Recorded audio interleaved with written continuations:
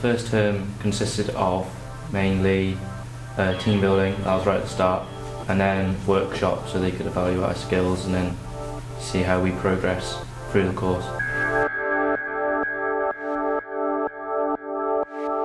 Second term consisted of longer projects and also choosing your own pathway, choosing which pathway you were going to do the rest of the year.